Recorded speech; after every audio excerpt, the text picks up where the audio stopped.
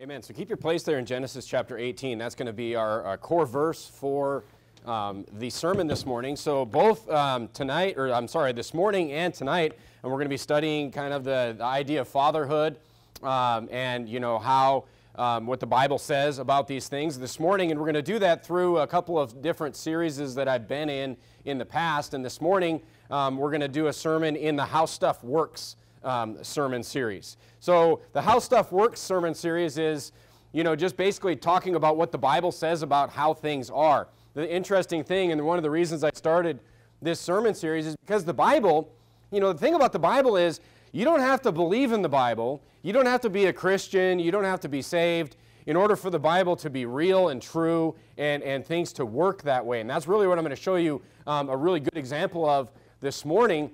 Just the base core gospel example is heaven and hell are real, whether you think that they are or not. Whether somebody thinks heaven and hell is real, they're real, and everyone will find this out one day. So, with everything, though, even not just the gospel and salvation, everything in the Bible, even to the core details of how men should be, how women should be, how children should be, the structure of the family, the bottom line is the way the Bible lays things out, this is how it's going to work. This is how it works, whether you follow it or not. And I'm going to show you this morning how it's just proven that it works this way, whether or not people believe it or not. So, the idea is, with everything that the Bible talks about, from salvation to every manner of life, we should just get with the program. Things are going to go better for us if we just get with God's program. Even how nations work and how nations, end up. It's like, look, if you go this way, it's going to go well for you. If not, this is what's going to happen. It's really amazing that man and nations and leaders keep repeating the same things over and over when it's all laid out in the Bible. This is how it works. The Bible works whether we like it or not, whether we believe it or not. So this morning on Father's Day, I want to give a sermon and look at what the Bible says about how fatherhood works. How fatherhood works. So we're going to look at, what the Bible says about fatherhood, and I'm going to show you from just secular studies and research that everybody knows about. I'll give you some shocking statistics this morning that basically prove that this is how fatherhood works, whether you believe it or not. Whether you follow it or not, it works this way. So let's get into it. Look at Genesis chapter 18. So here in Genesis chapter 18, God and two angels are on their way to destroy Sodom and Gomorrah. They stop and they visit Abraham. And the context of this conversation is, should God tell him, God is saying, should I tell Abraham what I'm about to do, what I'm going to go do? And that's where we get into discussion where Abraham is talking about, well, there could be righteous people there, and they go from 50 down to, 10, right? But look at verse number 17. This is what God says about Abraham. And this is very telling. This is a very good few verses right here about what a father's role is. All right? And look what God says here in verse 17. It says, "And the Lord said, shall I hide from Abraham that thing which I do?" Saying, should I go tell him what I'm about to go do to Sodom and Gomorrah? "Seeing that Abraham shall surely become a great and mighty nation, and all the nations of the earth shall be blessed in him. For I know him." And he's saying, why is that going to happen? Why is verse 18 going to happen? And he's saying, this is why it's going to happen in verse number 19. And you're going to keep your place in Genesis 18 throughout the sermon, because we're going to come back to these verses at the very end of the sermon. So you're going to bookmark this place. But he says this is why verse 18 is going to happen. This is why he'll be a great and mighty nation, and all the earth shall be blessed in him. "For I know him, that he will command his children and his household after him. And they shall keep the way of the Lord to do justice and judgment, that the Lord may bring upon Abraham that which he hath spoken of him." So the Bible says something very telling about Abraham here in verse number 19. The Bible says that because of what he does in verse number 19, these good things are going to happen to him. What are those good things? Look at verse number 19. Look at this word that he says in verse number 19. He says that Abraham will command his children and his household. This is showing us, what the man's job is, what the father's job is in the family is to command his children and his household. He is to command his household. Look, he is to lead the way, is what the Bible here. And it's not using a slight word here. It's not using a neutral word. It says he is to command it. Today, this is, we're trying to erase this today. And there's something that I keep hearing that just keeps irritating the living daylights out of me, this idea and this term of co-parenting today. And I just keep hearing this just like, it's becoming like a common term today, this co-parenting. You say, what in the world is co-parenting? Well, shouldn't there be two parents? Well, yeah, it kind of sounds okay at first until you realize like what it is. All right, I'm just going to read you a couple definitions of what co-parenting is, and then we're going to go back to the Bible. So here's a definition. I don't know if this is from Wikipedia or where it is, but just like a definition of co-parenting. Co-parenting is an enterprise undertaken by parents who together take on the socialization, care, and upbringing of children from whom they share equal responsibility. Like, that sounds pretty good, right? That's wrong right there. You got to be careful with this word equality today. Like, oh, everyone's equal today. No, not everyone's equal. And the Bible says that the man, as far as his responsibility in the family and raising the children, he does not have an equal responsibility. Let me continue. Married and cohabitation parents use this term, okay? Meaning married parents and parents that are just living in fornication, literally having children together, which is also a very common thing today. All right, we'll talk more about that tonight. It says children benefit from more co-parenting, but the amount of co-parenting varies between couples. So it's saying the more co-parenting you have, the better, okay, of this equal parenting. It says this certain study has found that the level of collaborative co-parenting was higher among, listen to this, was higher among unmarried cohabitation parents and among those who married in response to pregnancy compared to married couples that become pregnant during marriage. It's saying co-parenting is literally more common today in parents that aren't even married or parents that got married because of a pregnancy.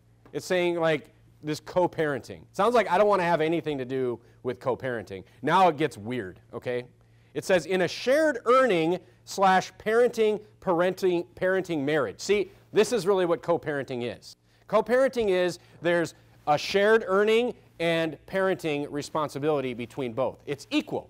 It's like both people are everything, is what it's saying, okay? It says in this type of marriage where there's a shared earning and shared parenting marriage, child care is divided equally or approximately equally between the two parents. In a parenting marriage, the parents live and raise their children together in a purpose-based marriage without physical intimacy or expectation to share mutual romantic love. You're like, what in the world? I mean, what is this idea of co-parenting? I read you these weird things so you just understand that it is a complete rejection of the Bible. That's what this is. And that's what all of this stuff is. They're trying to take the man's role into some neutral status and take the woman's role up into some neutral status so neither man or woman is anything different or it's literally equal. But that is not what the Bible teaches. The father is the leader, the Bible teaches. It is not equal. And here's the thing, it's not equal. Things that are different are not the same. A does not equal 2. 2 is not 5. I mean, things that are different are not the same. Look, both are important. This is not saying that mothers don't have value. I mean, we know the value of mothers, but it's saying there are different roles. There are different specific roles in the Bible, and the father is to be the leader, the commander of the family and his household. He is to be the leader of his wife and the leader of his children. That's what that is saying. He will command his children and his household after him. This is what God is saying. He's like, this is why he will be a great nation, because he will do this. It sounds like the opposite of a weak leader. If you look at the wording of this, he sets the rules, he sets the direction, and look back at those verses, if you will. Verse number 19. He sets the rules, he sets the direction, he leads the way in everything, is what the Bible is saying that Abraham will do and a father should do. You say, how? In what way? Look at this. And they shall, in what way? In his own way? He will just make up whatever he wants? No, he will command this. He will command the way of the Lord is the way that he will command. He will command God's way. God gives us a way, and it is up to the man to command his household in that way. That's what the Bible is saying that Abraham will do, and this is why he will be a great nation.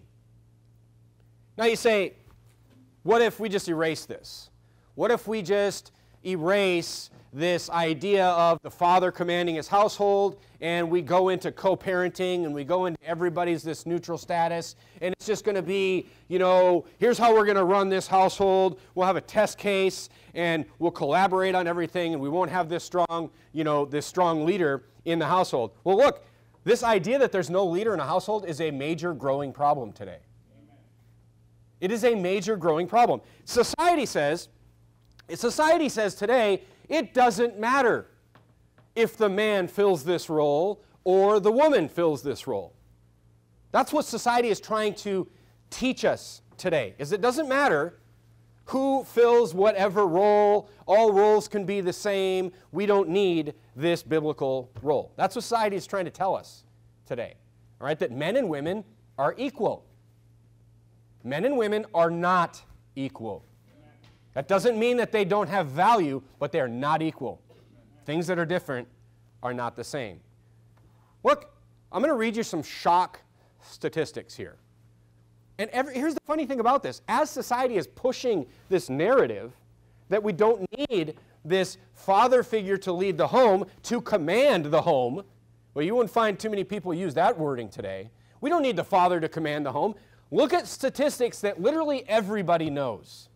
These are so common, you can find these stats and these studies everywhere.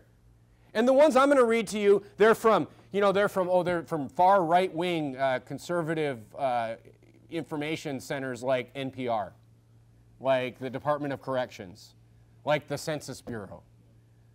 These are such obvious things that are happening as a whole in our society that literally no one can deny them.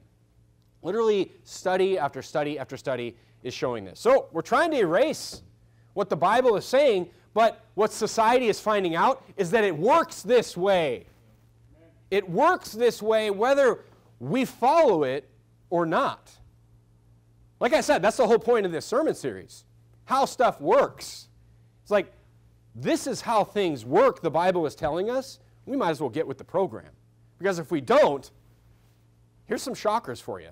Here's some shockers, some statistical facts. And look, notice how when I read these stats to you, this doesn't have anything to do with whether you're Christian. It doesn't have anything to do with whether you're Muslim. It doesn't have anything to do with whether you're atheist. It doesn't have anything to do with what background, what your beliefs are, whether you believe one word of the Bible or not. It's just how it works. Why can't we learn? Why can't we figure this out? I'm going to read you some stats. Number one, 85% of youth. I've heard this one for 20-some years.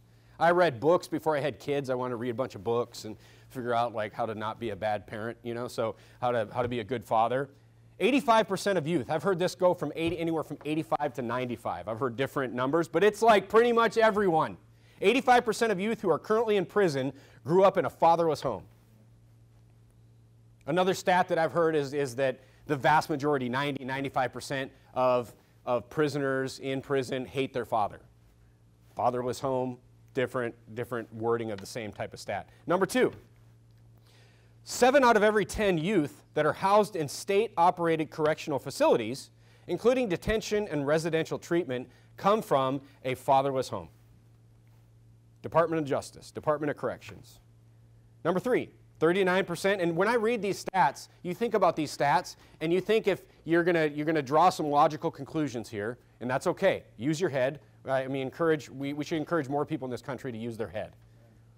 39% of students in the United States from the first grade to their senior year of high school do not have a father at home. That's almost 40%. 4 in 10 of kids right now today in school don't have a father at home. Children without a father at home are 4 times more likely to be living in poverty than children with a father. So 40% of kids are 4 times more likely to be living in poverty than children with a father at home. Number 4, children from fatherless homes are twice as likely to drop out from school before graduating than children who have a father in their lives. Number 5, 24.7 million children in the United States live in a home where their biological father is not present. That equates to 1 in every 3 children in the United States not having access to their father. Number 6, remember this one, because we're coming back to it. Girls who live in fatherless homes have a 100% higher risk suffering from obesity than girls who have a father present. Teen girls from fatherless homes are also 4 times more likely to become mothers before the age of 20. We're going to talk a lot about daughters and fathers here in just a few minutes. But notice that. Notice that 100% higher risk means double the chance, basically, okay? Stat 7. In 2011, 44% of children in homes headed by a single mother were living in poverty. Almost half of single mother homes are living in poverty. Just 12% of children in married couple families were living in poverty. I mean, that should tell us something right there. Number 8, children who live in a single parent home are more than 2 times more likely to commit suicide than children in a 2-parent home. Number 9, 72% of Americans believe that a fatherless home is the most significant social problem and family problem that is facing their country. That gives me a little bit of hope. Number 10, 68% of children will spend their entire childhood with an intact family. Only 68% of children will spend their entire childhood with a mother and father in the home, is what that is saying.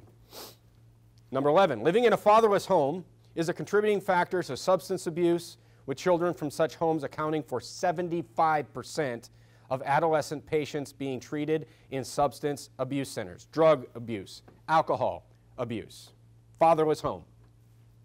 I mean, whenever you get to that point of like 75%, 85%, you can say like, hey, we found it.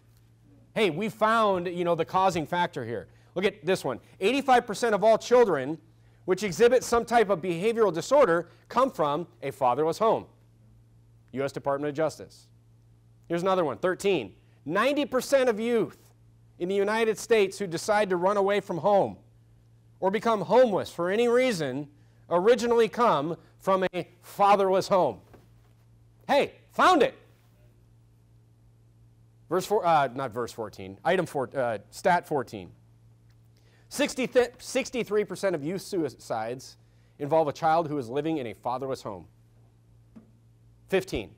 Children who live in a single parent or step-family home report less school monitoring, less social supervision, and lower educational expectations than children who come from 2-parent homes. 16. When the poverty levels are equal, children who come from a 2-parent home outperform children from a 1-parent home. 17. A recent study by Richard Reeves and Kimberly Howard finds that parenting skills across demographic groups. Now, I didn't go and look at what these demographic groups are. It means like, race groups or whatever, which I don't really care about. It says parenting skills across demographic groups, and found that 44% of single mothers fall into the weakest category and only 3% into the strongest category. Meaning only 3% of single mothers fell into the strongest demographic group, while 44% fell into the weakest demographic groups. Look at number 18. About 40% of children in the United States are born to mothers who are not married. That's shocking right there. Meaning there's almost 1 out of 2, almost half the children in the United States right now is, so whenever we talk about that people aren't getting married anymore, it doesn't mean they're not having kids anymore. So almost half the kids in the United States today that are born, their parents aren't married. Over 60% of these children were born to mothers who were under the age of 30. Now wait a minute. Remember number 6? Remember number 6? Let me reread for you number 6. It says teen girls.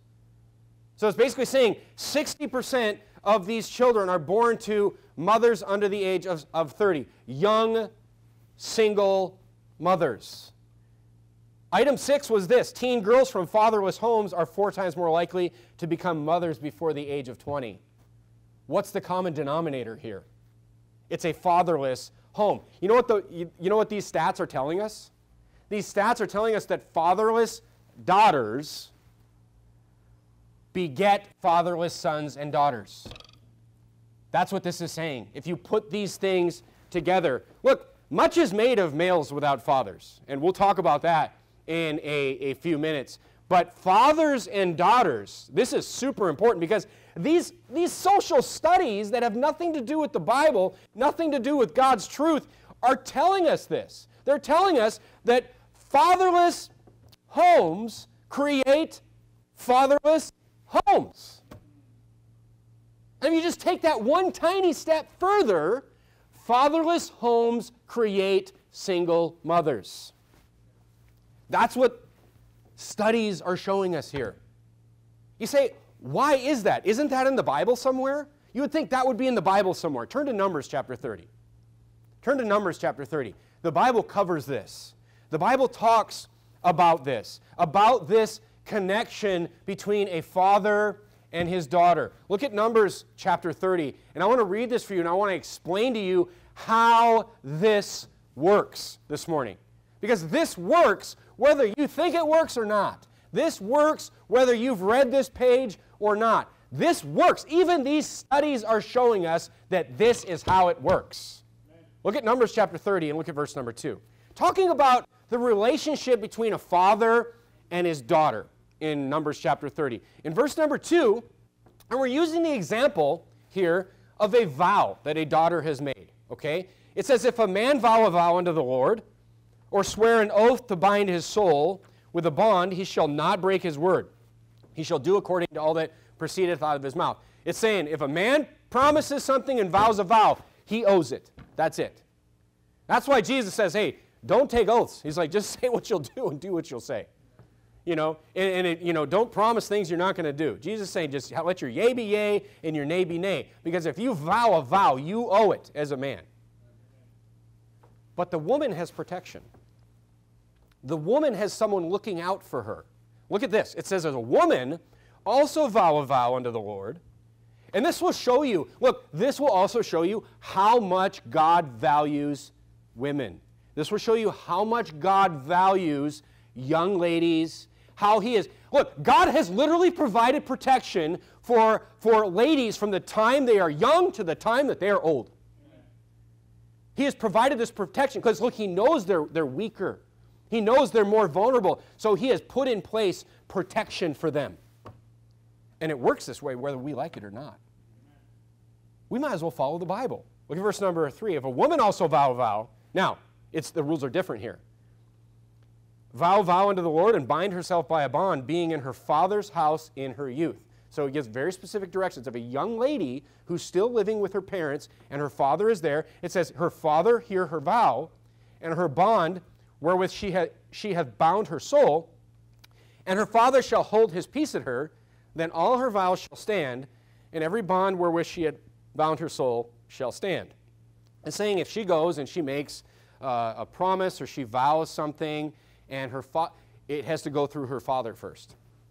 Why? Because he is there to protect her. He is there to make sure that she is not taken advantage of. Make sure that she is not out there listening to somebody and making foolish promises, getting manipulated by somebody who's saying, hey, you should come over here and do this or whatever. It's like your father will go through those vows and he will say no. And she is not bound at all because her father is there her father is put in place as a protector for her. Look at verse number 5. But if her father disallow her in the day he heareth, not any of her vows or of her bonds wherewith she shall be bound her soul shall stand. It's like they're just voided. He has veto power. And the Lord shall forgive her because her father disallowed her. This isn't about, like, who's better. I mean, are you crazy? Are you listening to this? This is about protecting the weaker vessel. This is about protecting the daughter in this wicked nightmare of a world out here that will destroy anything. Where Satan's operating freely out here, what's the first thing getting destroyed? It's the women and the children out here. But here the father is to protect his daughter. This is his duty, the Bible is saying. Look at verse 6. Oh, but what happens when, she's no longer living with her father? Look at this. And if she had an husband when she vowed, or uttered out of her lips, wherewith she bound her soul, and her husband heard it, and held his peace at her in the day that he had heard it, then her vow shall stand, and her bounds wherewith she bound her soul shall stand. Now, the duty passes to the husband. Why? Why does the duty pass to the husband? Because God wants to make sure that these ladies are protected for their entire life. That's why. God wants to make sure that these weaker vessels are protected throughout their life. The philosophy, look, the philosophy is a philosophy of protection, is the philosophy here. And it passes, there is a seamless transition. There is a seamless transition from a young lady whose father is protecting her, and then she gets married and she is protected then by her husband. But the point is, the man is responsible for the protection of the daughter. The man is responsible for the protection of the young lady. Her dad protects her. Look, this is Ephesians. This is part of the nurture and admonition of the Lord in Ephesians chapter 6 and verse number 4. The nurture of our daughters is this protecting feature that a father has. This idea that, he will protect her, he will nurture her in the Lord, and she will be protected from any evil, anything that is going to try to harm her, which there's plenty that's trying to harm our daughters out there today. There's plenty of wicked philosophies and wicked people that would just love to harm young ladies today. We'll talk more about that tonight. But the point I'm trying to get you to understand is this is the value of a father's relationship with his daughter. A young lady with this nurture, with this protecting person in place, whether it be her father and then her husband, she will not go looking for things and go looking for affection and looking for this protection in the wrong places. Because just as it's our role to protect, it is that young lady's, it's wired in her to be protected. It's wired in her to want to be protected and look for someone that is going to give that nurture to her. A young lady with a strong, protective, a strong father that is commanding his household, commanding his children, she will not go looking for the wrong type of male affection. That's what the Bible is telling us here. She will not, and look what those studies told us, she will not end up in fornication. She will not end up a single mother. This is how it works. She will not end up in these terrible situations because she was protected and nurtured, and that is the father's role. That is not the mother's role, to be that protector. That is the father's role. So a nurturing father commanding his household in the way of the Lord will protect his daughter. Will protect his daughter. He will deliver, and then he will deliver his daughter into the arms of a loving husband that will then protect her the same way he did. Here's another interesting thing that everybody knows. Here's another interesting thing that everybody knows. You say, wow, the Bible sounds pretty smart, but here's the thing, everybody knows this. So why are they teaching all this anti-father stuff today when all these studies, are these people idiots? No, it's satanic. It is definitely a spiritual war, folks. Because there's no other reason that all this information, like all these shock statistics that I told you this morning, and then this common knowledge that I'm about to read you, there is no other reason that people would just ignore it. if it wasn't a spiritual battle. Here's some more common stats. When it comes to picking a partner, different people seek different attributes. Some look for, and you can find this, I'm not going to read the source because you can find this data almost everywhere. If you Google this, you will come up with so many results you will not be able to read them in 5 hours.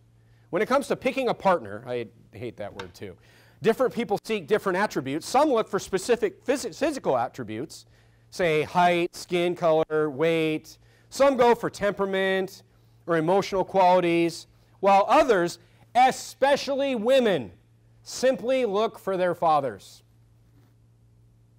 Translation, women marry someone like their dad. Here's another quote from another study. Studies show that a lot of women end up dating or getting married to men who have certain recognizable similarities with their fathers. While this often happens at a subconscious level, no one goes around comparing their potential husband against their father's personality attributes. These women end up settling with men who are in one way or another, who at one way or another resemble their fathers. From the New Scientist, here's another addition onto this. It says women tend to choose husbands who look like their fathers. Even if they're adopted, reveals a new study. The point is this. Young ladies, the vast majority marry someone like their dad. Good or bad? Good or bad? Abusive father, someone that's just, they marry that same type of person. I'm sorry, but that's how it works. That's how it works. That's how important the father's role is. This is why the Bible is telling us in Genesis 18:19 that Abraham, he will command his family. The Bible says that the men should be strong. Quit ye like men, be strong. You say, what do you mean be strong? It means be physically strong, be emotionally strong, and be spiritually strong. It means be strong. And guess what? This is why young ladies that have a strong father, that is the Numbers chapter 30 father, that is there to just protect her, look out for her, he is just strong. He commands his household in the ways of the Lord. This is why, and you know ladies like this, you know young ladies like this, this is why young ladies that have fathers like that, they are disgusted by weak men. Yeah. That's what you want. Because guess what? You know what? Strong men are disgusted by this weak man that's being pushed today. Strong men are disgusted. It's just nothing's more irritating than an effeminate man to a strong man, a strong physical man, a strong emotional man, and a strong spiritual man. And daughters will be the same way. We should raise our daughters to the point where some weakling, it makes them sick to their stomach. That's how it should be.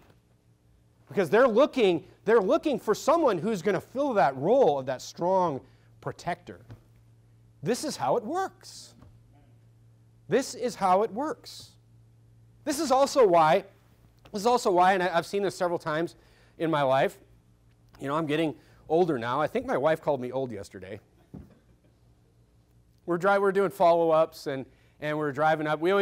I like doing follow-ups. We just drive around. It's a time I get to talk to my wife where there's no, chaos of life going on, and we're doing follow-ups. And we always, right when we get to the house or whatever, I always say, is it a man or a woman? If it's a man, I'll go to the door. If it's a woman, my wife will go to the door. And I say, is it a man or a woman? She said, it's an older man. He's about 50. I'm like, what are you trying to say? I'm like, did you just call me old?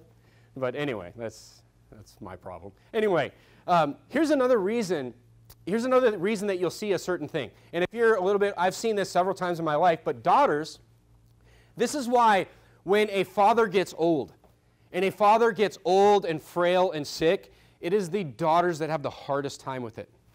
You say, why is that? It's because she remembers him as strong. It's because when she thinks of her father, she thinks of the strength.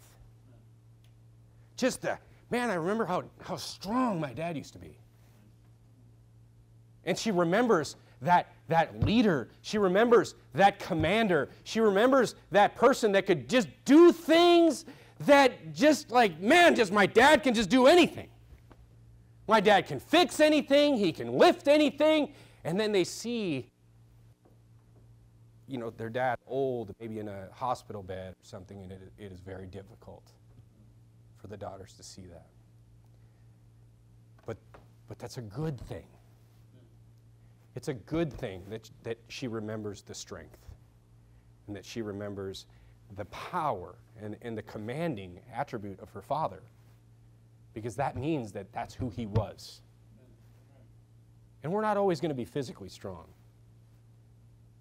But that's why you see the daughters just get hit with that. But it's good because they remember their father as a strong, commanding leader. It's vital. It's vital that the father is strong in everything. It is literally the defining factor for success and failure of the next generation. I mean, with our daughters, it's teaching them how to be treated, how to be protected, what to look for in their husband. And sons, I mean, I don't want to just totally just dismiss the sons, but sons, it's teaching them how to protect and teaching them how to be that husband and how to be that father. When I am my marriage counseling to my sons is living my life with my wife. That is, I mean, when I see my sons get married, what more can I say to them? Because my life was their marriage counseling. This is how you treat a wife. This is how you protect your wife. This is how you support your family. This is how you raise strong children. This is how you do it. And look, you can't go back. You can't have your children getting married and then say, oh, I'm going to go back and be that leader. No, it's done at that point. You're training them both for marriage, daughters and sons, by being this commanding father who commands his household, children and wife, in the ways of the Lord. You say, I don't want to make people feel bad today, but I mean, you say, what if I didn't have this? What if I didn't have this? Am I just toast? Turn to Psalm chapter 68. No, God has a plan B for you. God has a plan B for you. There is still success for you. You say, I didn't have this strong father that you're talking about. I didn't have this strong spiritual leader who commanded his household in the ways of the Lord. If you have it, you thank God every day that you have it. Because not a lot of people have it. You say, what about all the people, maybe the majority of people that don't have it? Especially in this country. What about the majority of people that don't have it? Are they just done? Is there no hope for them? No. Look at Psalm chapter 68. Look at verse number 4. Psalm chapter 68, verse number 4. God has a plan for you, and this is how that plan works. This is how plan B works if somebody failed in that position that was supposed to be your father leading his family in the ways of the Lord. Sing unto God. Sing praises to his name. Extol him that rideth upon the heavens by his name, Jah. That's just a short for Jehovah. And rejoice before him. It's talking about God here, and look at verse number 5. It calls God this. It says, a father of the fatherless and a judge of the widows is God in his holy habitation. You see, in verse number 5, there's a missing man here. And God is saying, look, God's acknowledging that there's a missing man here.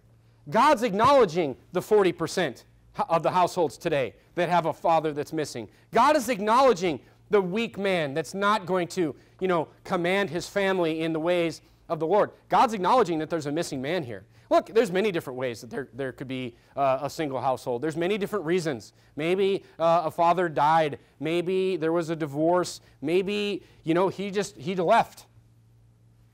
Maybe he was, not a good man. There's lots of that. It doesn't matter why, though.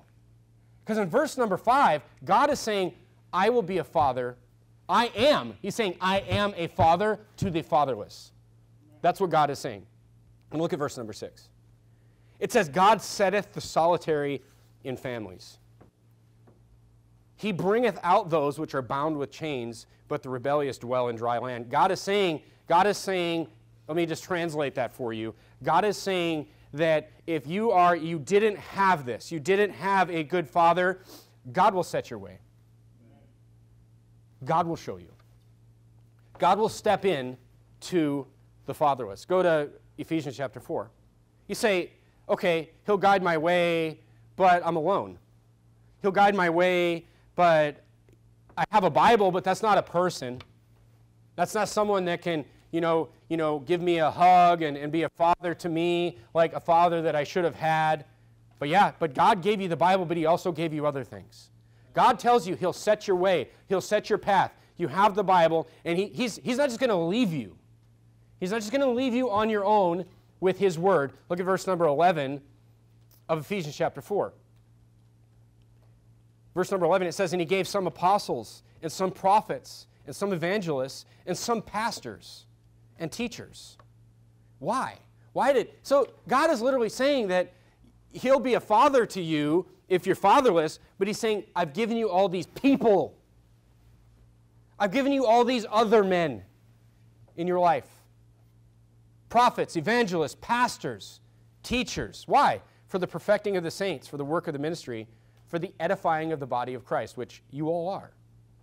Till we all come in unity of the faith and to acknowledge the Son of God unto a perfect man, unto the measure and the stature and fullness of Christ, that we henceforth be no more children, tossed to and fro. You know what God is saying? God is saying, I'm going to set your way.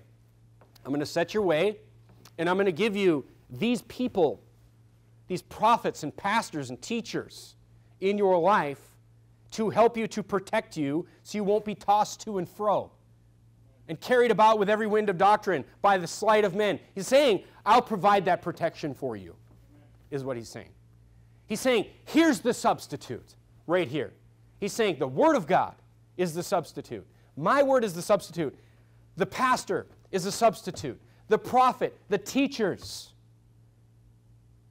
Because there's many people in cunning craftiness out there. They're just laying in wait to just deceive you and destroy you. But God's saying, I've provided a path for you and protection for you. God loves the fatherless. He literally said, I will substitute for that. He said, if I never had a father, or he was terrible, father, look, I'm sorry, that was not God's plan for you. But, this is the dark side of free will, is that some men will be bad men. Some men will scar their conscience. Some men will leave. Some men will not do the right thing. Some men will not be fathers. Some men will be terrible fathers. Some men will do wicked things. That is not on you. That wasn't your fault. That was his fault. And he will be held accountable for that. God will hold him accountable. But God has a plan B, and God's saying get in church. God's saying get in the right church. That's the hardest part of this, by the way, is getting in a church that's following the Bible. God is saying get in the right church, follow the Bible, be faithful. Be faithful, and God will set your way. It's like God gave you this. God gave you this. Just get in church, and I wish I've told many young men this. Just get in church and do whatever the pastor tells you if you never had a father. Just do it. Ask questions. Follow directions. But look, I've seen many young men and young women over the years who came from fatherless or terrible father situations. Many, more than I can even think of. It's a common thing, unfortunately. I've seen many more successes with the young women, though. The young women and the young men that never had a father and then get in a church like this or a similar church that teaches the Bible like we do here. They get in church, they be faithful to the Lord, and look, the Lord will be a father to the fatherless to you. But I've seen many more successes with young women in this case. I mean, I've seen so many successes with young women in this case. They go on to, they get in church, they're faithful to church, they're faithful to the house of God, they end up getting married to a strong Christian man, and they go on to have a great marriage and a successful Christian life. I've seen so many successes with young women there. And I believe, this is my thought on this, but I believe, I've asked myself, why is there so many successes with young ladies in that category, but not with young men? And I believe that it's because it's hardwired. Women are by nature followers. Women are by nature looking for a leader. And the woman that finds that proper church and finds the Lord, gets saved, and gets in a church and then follows and is faithful to that church and listens to the Word of God that she's reading and she's hearing preached, listens to godly counsel that she's receiving through a strong man of God who is leading from the Bible, they're looking for a leader, and they found the right one in those cases. And that's why they're successful. With young men, with many young women, it seems easy for them. It seems easy for them, no matter what background they came from. I wish more young ladies would throw off. I wish we could reach more and more young ladies that are being destroyed by the philosophies of this world, and we could get them saved and get them into church, and we would have just great successes there. But it's young men that struggle here, that I've seen in my experience. It is young men that struggle here. They grew up from almost every single young man that I've seen have trouble in church comes from a home that did not have a father or had a bad father. It's not an accident. They all have these stats, just like we saw, they all have it in common. Almost all of them. It's 90%, just like the studies we saw.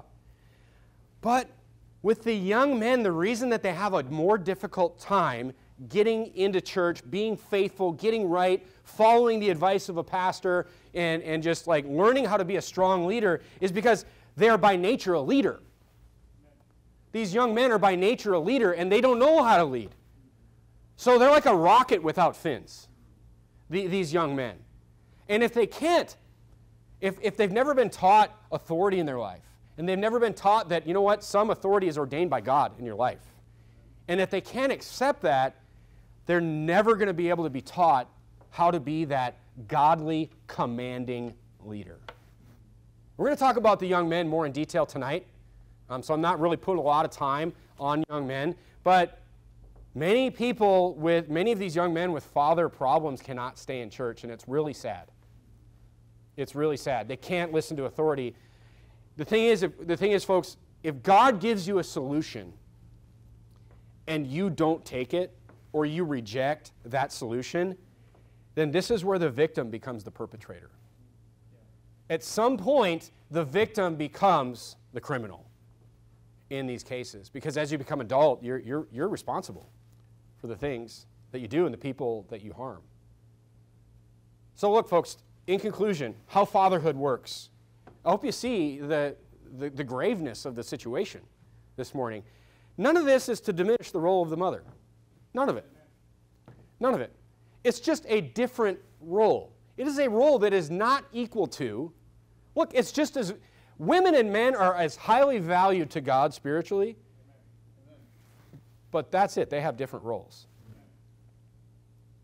The point I'm trying to get you to understand is that everything rises and falls on leadership, whether you like it or not. You say, I'm a father and I'm a husband, and and I don't like the fact that I have to. It doesn't matter. Your home will rise or fall on how you command or don't command your household. It's a massive responsibility that we have as fathers. Turn back to Genesis chapter 19. And the results, here's the difference between the man's role here. Here's the real importance of it. The failure of the man will drag everyone down.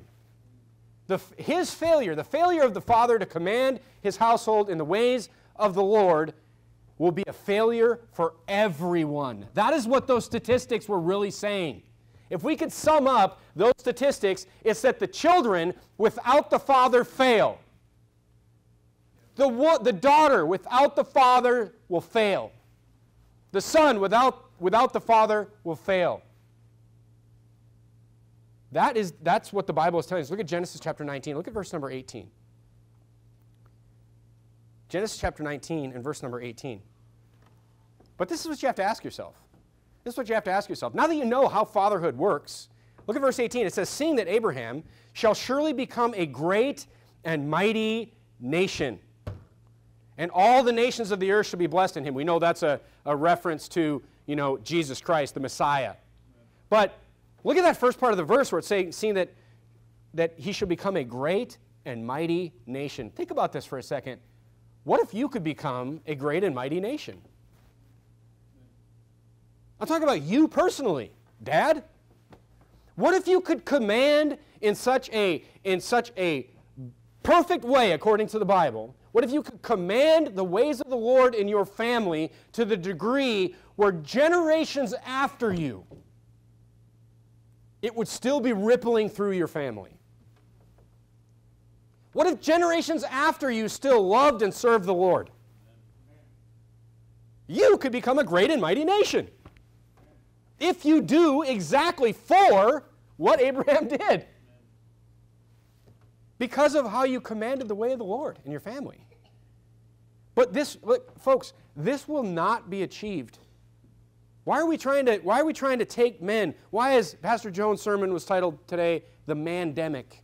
Why are we trying to take masculinity out of manhood? Why are we trying to remove the role of the father in families? The reason that it is trying to be, that Satan ultimately is trying to remove this role is because you will not become a great nation through weakness.